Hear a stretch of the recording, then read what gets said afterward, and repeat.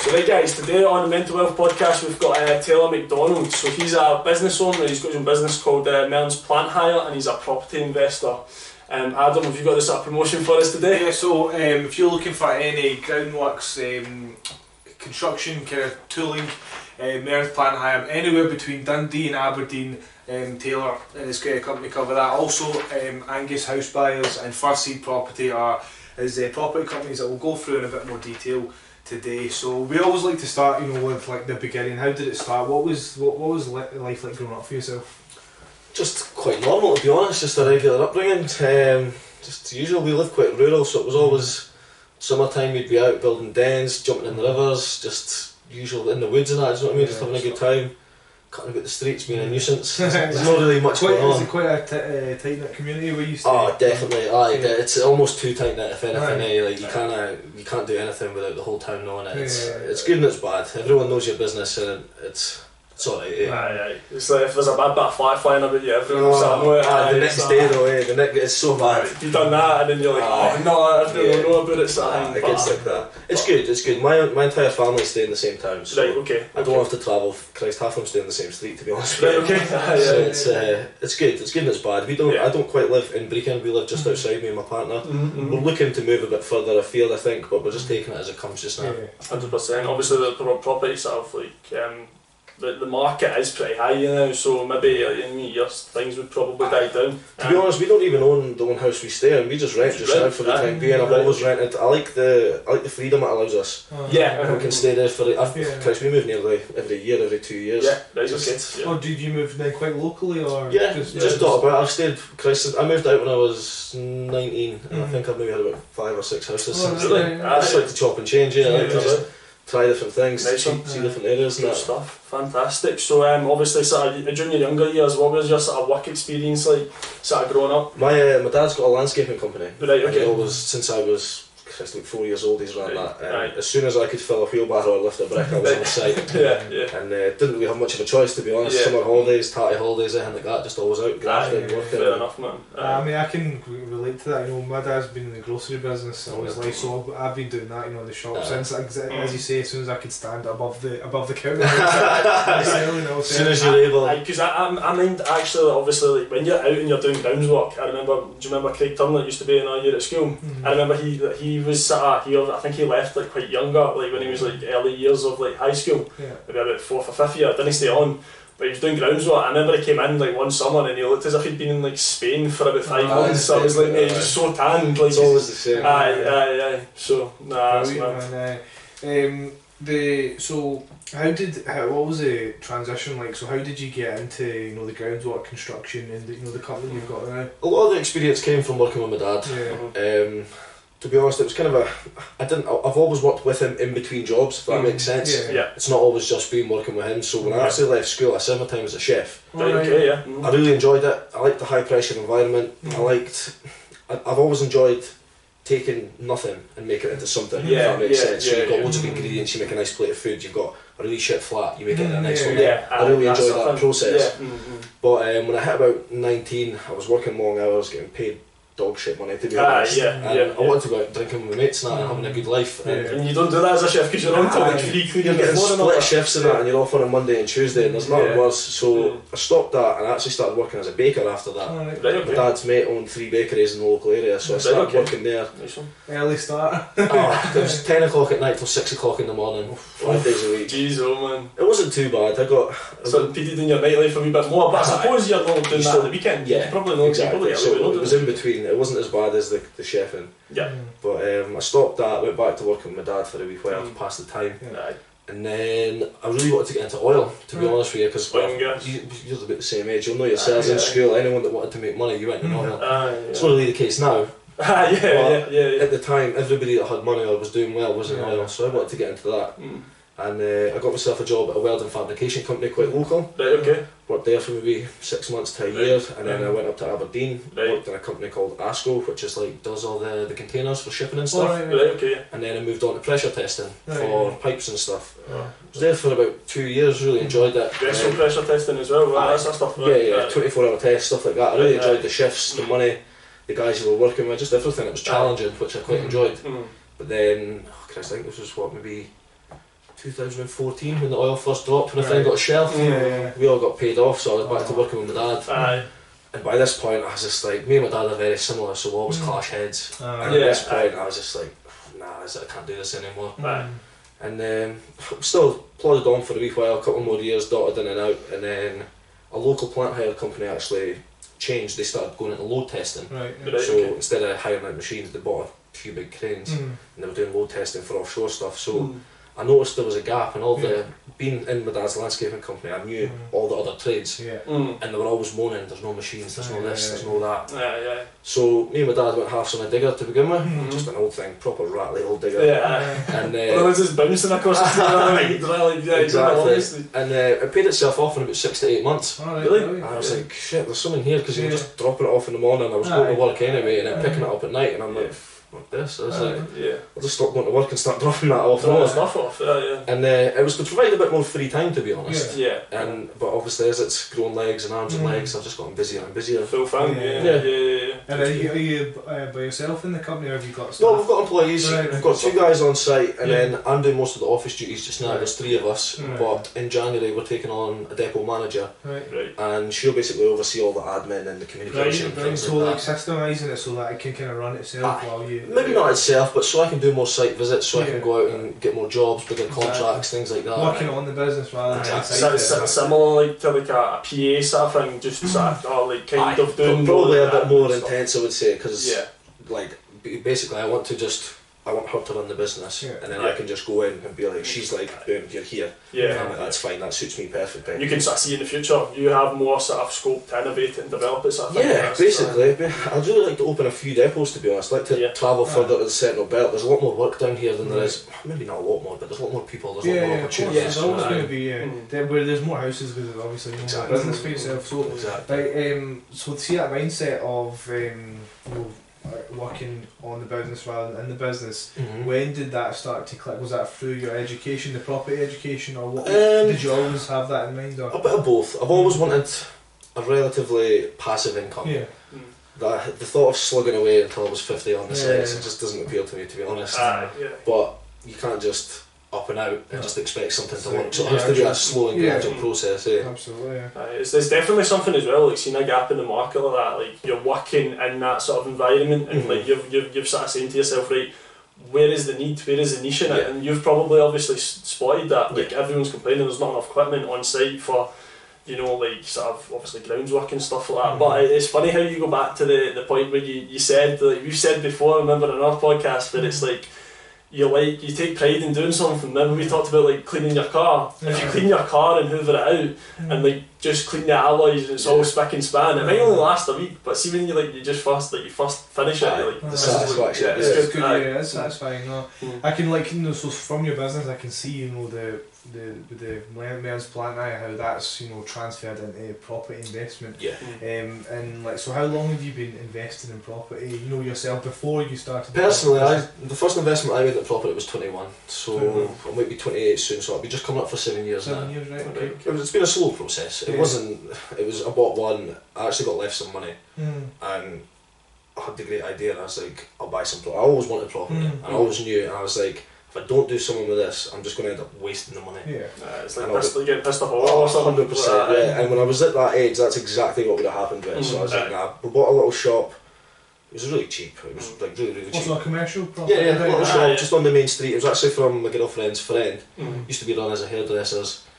And we've rented it out to the Yes campaign. It's got like a blether in it. It's like basically a propaganda shop now. They've had it since we bought it. It's I think it's coming on 5 years now. And it's never been a bother. And that I was just like, And then it just showed you like how passive that can be. Exactly. Literally, I've never heard I think I've spoken to them twice or 3 times in the last 5 years. And that was so easy. I'm like, if you could just repeat and repeat and repeat, I was like, you just wouldn't need to do anything. And I think as well with that, it's like I definitely think like it's politics, quite a bit of a seasonal thing with like the elections and stuff coming up, and it's like to have that for 5 years, it's quite an undertaking. You would have probably thought taking on that property, this is probably going to be a short term, I did. And it was after the initial Yes campaign got shot down. Right. They're basically there until they get independence or until there's no other chance. That's what, like, when I've spoke to them you'll since. be sorted then. Well, that's what I'm thinking. I'm like, it's either going to go one of two ways, to be honest. Yeah. But no, it was fine. It was they're good tenants, and I can't complain. And it was a really good foot in the door for it as well. Yeah. Yeah. So, you know, just on the back of that, then obviously you've done your property education with Paul McFadden. Tell us about, you know, Angus house buyers and first seed property. Like, what's the goal with that? Well, Angus house buyers is obviously the marketing company to actually secure the properties. Yeah. So again, my main focus is to build my portfolio to the point where I can piss off to a beach, basically. Like, that's the end goal. Do you know what I mean? If it takes 5 years, if it takes 10, if it takes 15, I'm not too arsed. As long as that is the end goal. Yeah.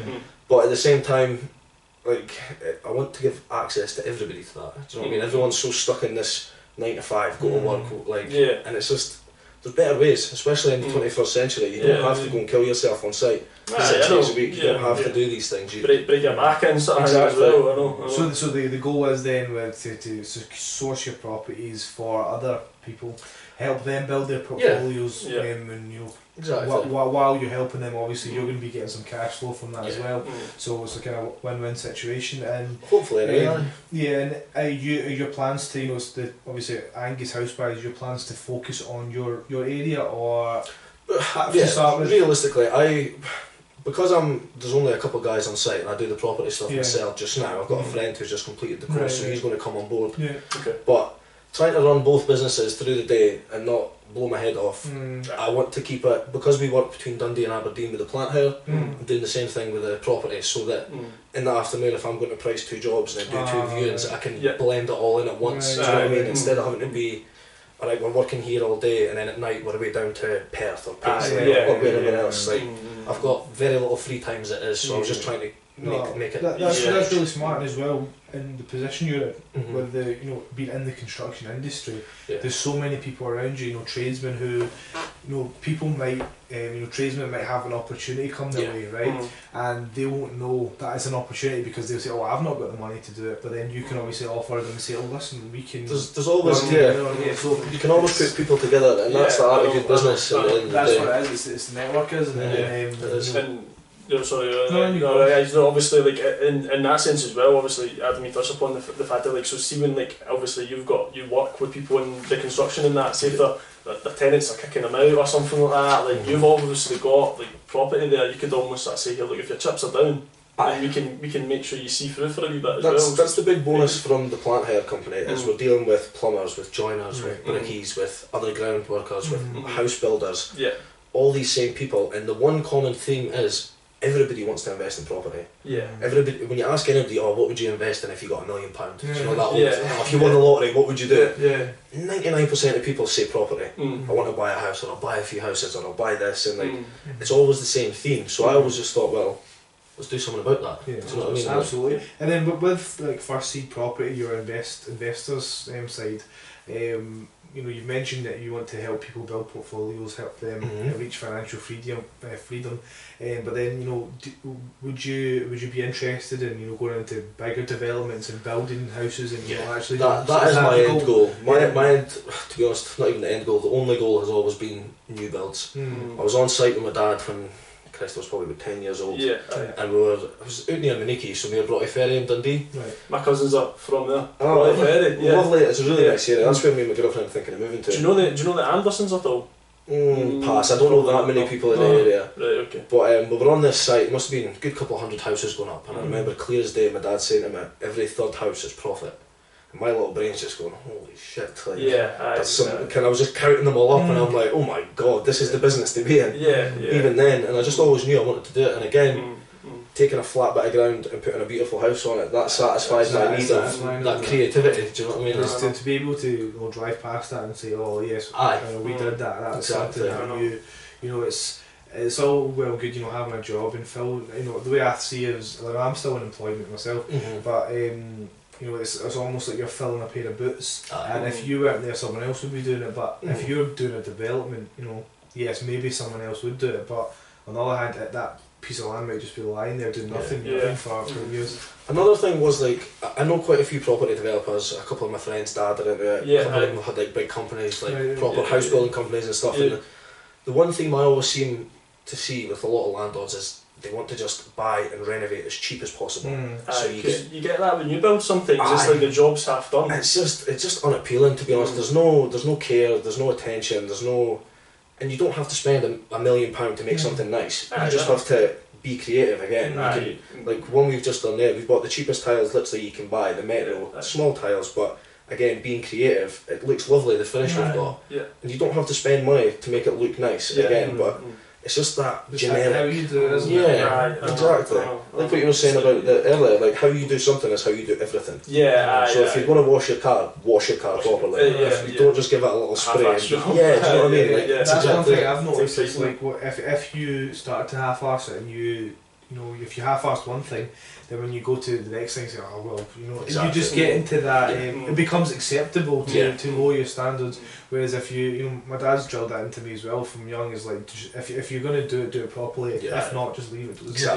What's the point in lower? You're just going to lower your standards. And it's something I always think about as well. Like with like even any trade, any good tradesman know how to do a job properly, and it's probably the same with like us in some sense, that are like a process engineer yourself, like mechanical sort of engineer and that. If you're doing a job, like you want to get it to a good standard, like and like say, right, okay, I'm done with that, and it's like good to go sort of thing. Absolutely, you have some pride in your work. Exactly.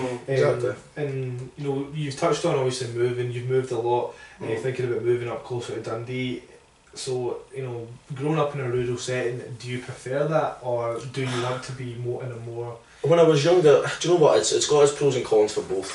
I really enjoy, for a start, I hate traffic lights. I noticed that anytime you come down to the city, you're sitting there and I'm like, oh, or you read the maps and it's like 4 miles, but it's going to take you 20 minutes. That's just, it blows my mind. Traffic and...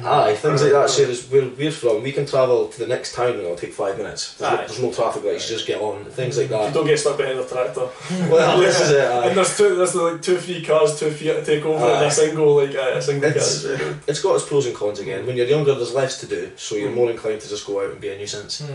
But at the same time, there's more tight-knit community vibes. It can be a nicer place, I think. I've got friends from the city, and like the standard of living, maybe not the standard, but the people as well. There's less. I don't know how to put it. There's more community based in a small place, whereas in the city they seem to care a bit less. I notice. I think it depends where you are though in the city. Like I think I've noticed in I'd say more affluent areas, because physically the houses are further away. The people, I don't know, mate, if that's it or just the people don't seem as close. But if you go into some of the housing schemes, you know, they might be rougher areas, but the people all look after each other. And we've seen that during COVID. Like, see the amount of support people were giving each other. There was, you know, old people weren't able to go out to the shop, so there was people, you know, creating wee bags for them. We see it first hand. Probably done it in the shop as well. Definitely. I can imagine as well. In your where you were up in your area was probably the same. Well, helping each other. Just with that storm there that's just been passed. We've not had powers for about 3 days, and my girlfriend was speaking to SSE this morning. It's probably not coming back on until Wednesday. So she was out getting little gas stoves and stuff, and like heaters and a few other things to give out to just to give to the neighbours, because we were lucky enough to go into the town to stay at my dad's. But the other neighbours, they've not got families close, things like that. So we're stuck on a little country estate. And you would probably have like motors and stuff like that from the plant hire. Some, we've got more.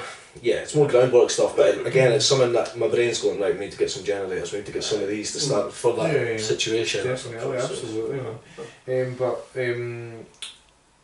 In terms of like long-term goals, you said about, you know, becoming a house builder, property developments. What are your other, like, what's your motivation, or what pushes you? What is your purpose, you feel like, or your why? To be honest, I get bored dead easily. Like, I just can't sit and do nothing. I've been like that since I was a kid. It used to be a problem when I was a kid, because in class I'd sit and tap, or I'd swing, or I'd throw I'd just be a pain. Whereas now, I understand a bit more what I'm like. I know, like, if I'm not busy, I'm going to be a pest, I'm going to be a nuisance, so I know that I need to keep busy, otherwise it's just going to end up being negative as opposed to positive. So my main goal is just to be busy, just to keep at it. I've been looking at a development there with a friend of mine. We're looking at 3 new build plots. Well, it's one big plot, but for 3 new builds.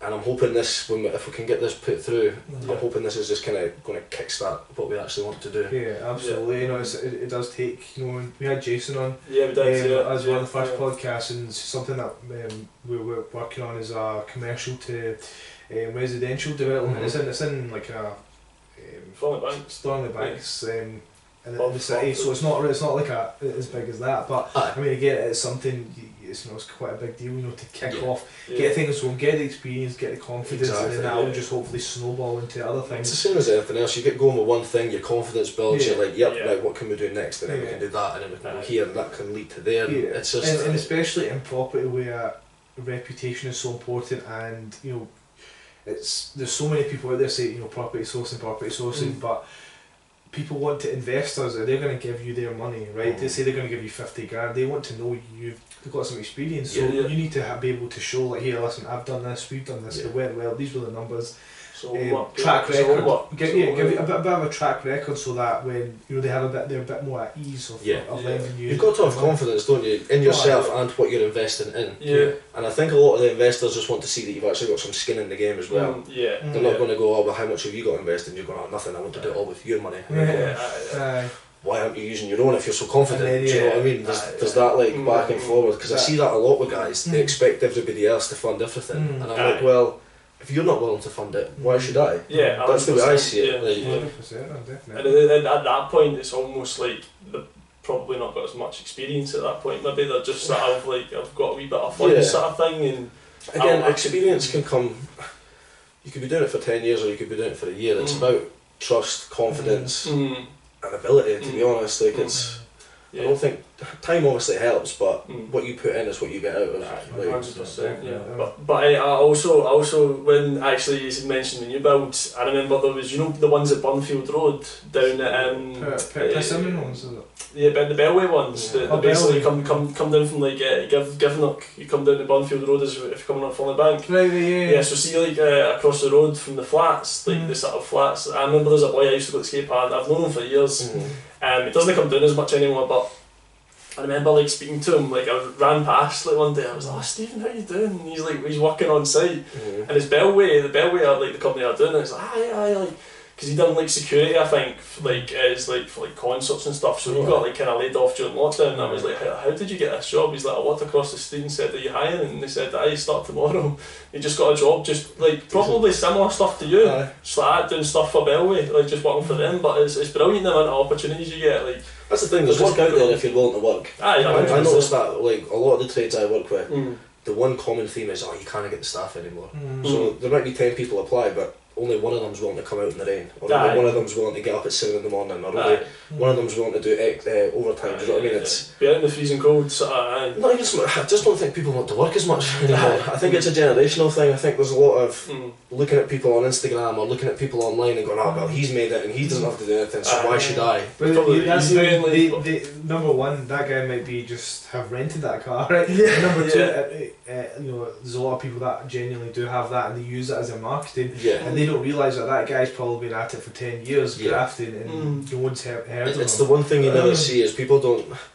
It's like people are almost ashamed to talk about the struggle. Yeah. They're just like, look at the shiny thing I've got. And like, nobody really cares. Some people care, but anybody that's actually working towards a goal doesn't really care about the shiny stuff. Because that's what Instagram is. It's always like the end product. It's never the unpolished. It's never the trenches moments where you're like, this was a bloody like graft and stuff. But it was mad. So obviously you're start talking about like work ethic and stuff like that. What kind of motivates you to kind of succeed? I know you said just keeping busy and like keeping your mind on stuff. So like what are other things kind of motivate you? To be honest, my end goal is to be kicking back on a beach somewhere relaxing, pretty sharpish. Like, so that's probably my main goal.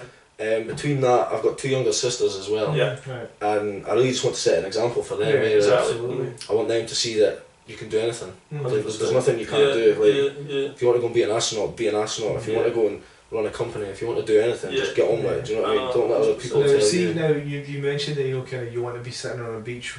Do you not think you would get bored doing that though? And then maybe possibly, because there's a lot of people that kind of go off the rails with that, just doing nothing. But I mean, is that I'm taking it as just an expression, just like you want to be able to go. I don't know. It's Bloody Ferry Beach we're talking about here. We played golf. Jesus Christ. Right enough, but I would keep myself entertained. Like prior to getting so busy with the property, I was training probably 6 to 9 times a week. And weightlifting or no MMA. Oh, MMA. And to be honest, it's probably one of the best things I ever did in my life. Is the discipline, the graft, the hard work, the repeatedly getting punched in the mouth, and you need to learn to just enjoy it and get on. Do you know what I mean? Same with me with the boxing. I started when I was 16, and I've got bad eyesight, right? So when I take these glasses off, I can't see anything. I'm getting hit left, right, centre, getting my nose all broken and that. But it does teach you, that resiliency. I think keep going. Everybody should learn how to fight. It's so essential, and it's something that isn't taught in school. It isn't even talked about. You get punished. It's just to defend yourself, I think. Even not even in defence, but in the mental, it makes you mentally stronger. It makes you more respectful. It makes you more disciplined. Respectful. That's really important. You see a lot of wee bams on the street, right? That are all think they're all this and that, carrying the plays and that, but they've never really took a doing, right? So they don't know what it's like. So once you get hit in the face a few times, like, oh man, I don't really fancy that. So next time, I don't want to, because if you get hit in the face with gloves, right? Imagine taking with the glove. This is it. Knuckles, and that's what MMA is. It's not like you see in the films, guys can get punched 10, 20 times. It's not like that. If you get hit one solid, there's a good chance you're going down. And especially like you say, you've got someone then on top of the head of you just banging it consistently. And I like that. For me is like a meditation. Like when you're down there, and like there's been a few times with my coach as well. You're proper in the corner and he's on you, and you're getting it relentless. And your brain just goes, right, you've got 2 choices. You're like, you can either let him keep doing this, or you can stop him. And it's so simple. You can't just you just flop over and expect him to stop. He's not going to stop. You know what I mean? So you need to either get up. Stop till you tap out. So Exactly. And I love that. I love the finality of it. There's no in between. There's no grey area. It's either on or off. And I'm quite like that in general. So that's what I enjoy. It's a very how did you say it? It's not barbarian, but it's human nature. It's very it's raw. It's very raw. Isn't it? It teaches you a lot about yourself and what you're going to accept and what you're going to go through, and it's again probably one of the best things I've ever done for myself. Because I mean, I watched. I remember. I think I watched I have watched a few sort of UFC fights. I'm not a big fan myself. Remember when it was Dustin Poirier and Khabib? I seen that one, but I mean most. I think I was at 8 o'clock one, but most of them were on 5 AM because it was a Sunday or that. But and you go after the club and that. So I'm not really big on it. But I remember I watched that one, and it's it's a sport that's got 2 sort of ways or a mixed way of fighting. You could be one of the guys that stands in the ring and just throws punches, or you could be one of the guys that Khabib just gets you he'll literally just smother you. He's like a sloth round you. He'll just go like that and until you sort of choke out or tap out. But it's such I think it's a sport with such a variance of fighting. You can say fighting is punching and kicking, but it's more than that. I think a lot of people think it's a very unintellectual sport, which is such a mistake. It's unreal. You need to be smart to be a good fighter, especially the submissions and stuff. Where do you put your foot? What pressure do you need to have on them and stuff? It's just some of the smartest people I've met are fighters. To be honest with you, you think they're just going to be like you say, some sort of barbarian that just wants to throw hands, but I think maybe because it's in a cage and it's it looks like that old gladiator style, but now with all this jiu-jitsu and things like that. There's very few fighters that are kind of undefeated. Khabib obviously is but because there's so many ways you can lose, so many ways you can win, and so many ways you can lose, it's really challenging. So have you ever actually won fights and stuff? I've not. I was meant to have a fight March 2020. Right. Okay. I was in the fight camp for probably about 8 weeks, and 3 days before the fight was when the COVID lockdown got introduced. Right. So I was actually. So you were training the whole time. You were making the weight and stuff. And then, just literally cutting and that. Basically, and then the same thing happened again. The next lockdown round, and I was like, fuck this, man. I was probably killing myself. I've got dodgy knee as it is, so it was getting worse. And then when it got opened back up again, a lot of my teammates and that, they've been out competing, they've been fighting. A lot of guys have been fighting recently, and they've been doing really well. And I've been as busy with work, I've barely even been able to train the last couple of months, which is it's making me feel a bit shit, to be honest, a bit guilty, but I just don't have the time. I'm working 14-hour days, and I'm getting home and I'm having my tea and I'm just knackered there. I know what you mean. But I mean, obviously you sort of say that dedication and that with sort of fighting in MMA, I remember done swimming in that growing up, so it was like sometimes it was like 5:30 in the morning in the pool, so it's like that sort of keeps you on your toes and that, and it's like trying not to miss a session and just keep going for it. Didn't really compete much, but you know, it was one of those things that like, it's a good routine. It was a good routine. It keeps you, it sets you up, kind of thing. To be honest, a lot of it was my coach Dale. He's just brilliant. He picked up exactly my personality type and who I am and how I am. And he pushes and pulls in the right ways, and he gets, and it's just probably one of the best. I've done a couple mentorship things, but the best to date would probably be that with Dale. That's like a sign of a really good manager. You know, if you read Alex Ferguson's book, it's like that's what kind of what he knows made the him people, great. individuals. Because they say like, you know, some of the players would say, like Gary Neville would say, oh, he was always soft on Ronaldo, but it was because his personality was such that he had to be more of like an arm around him. Whereas other people he'd be given to them. Roy Keane, he'd be shouting at Roy Keane and stuff like that. Like, why you not? Because he was that kind of guy. He was a hard man, so he needed to be harder than that. I know. So that's really interesting, but. You know, obviously with the touching on the mental aspect of it there, of the fighting, you know, our show's called Mental Wealth. So you know, when I say that to you, when you hear that phrase mental wealth, what does that mean to you? What comes to your mind when you? It's quite a few things, to be honest, because I think when I hear that, it's about mental strength, about resiliency, and also about what you think you deserve. And I always say this to my girlfriend, she absolutely fucking hates it, but I always say to her, if you believe you deserve it, the universe will send it. And she probably hates it, but it's the same thing, right? If you're not too happy with yourself, and you're like, oh, I'm this, and you're being negative, you're going to get negative. Whereas if you're looking at yourself and going, nah, you're putting in the effort, you're putting in the graft, you're doing more than you should, you deserve more, you're going to get more. So again, if you believe you deserve it, whether it's good or bad, you will get what you want. That's 100% true. You know, it might not always be the actual outcome of your actions, but the fact you are taking action that makes your mind, you know, believe that, you know, I deserve this, and then I think it gives you more confidence as well. Because I've noticed when I've not been working hard enough, you know, with the property and whatever I've been doing, you know, you have that lack of confidence when it comes to doing a deal, or when it comes to meeting with somebody. You're like, oh, he's been, again, you can link that to fighting as well, because if you stand in the ring with somebody or in the cage, and you know you've been cutting corners and training or whatever, the other guy, you're like, oh wait, he's been grafted. That's probably the worst thing. Every morning I was waking up going, I need to go for a run, because if I'm not, he will be. You get proper in your own head, you're like, nah, it needs to be done, because I need to do more than what I'm like.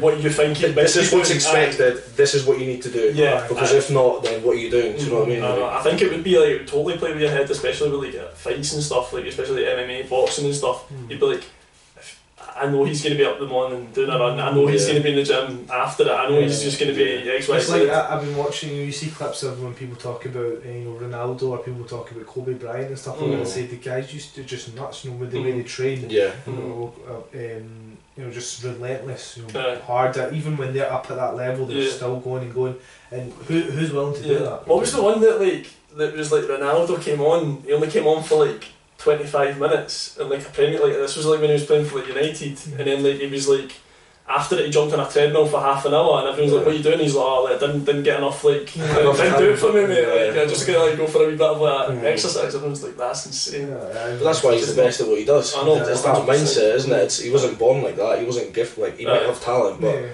he's not just... Talent alone's not enough, it's not, in any industry. It doesn't matter what you're doing. It's hard work, man, that's what it is. I blew a hand with the ice cream question. Yes, so this is the ice cream question. So there's a local cafe, and it's basically down the road. It's Skivnup. Who we're still waiting sponsorship from, by the way. I know, I was just waiting to say they pay for this episode.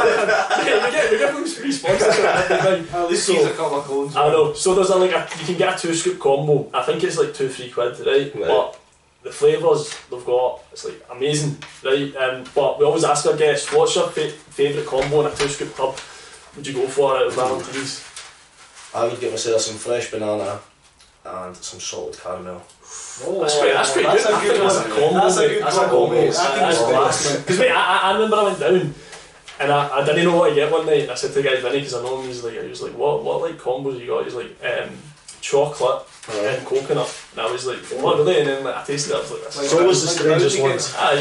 What was the strangest one we had? I think Who was on? Who was it? Someone said something weird last time. What did Jason say? Did he not say something quite funny? I think he Did he said. say something mad? Oh mate, we'll have to go back. We'll have to go back on that one. But aye, thanks again for coming down. No, just doing this with us. So check out Mearns Plant Hire and Angus House Buyers. We'll put the links in the description for that, and obviously we'll have the logos up there as well.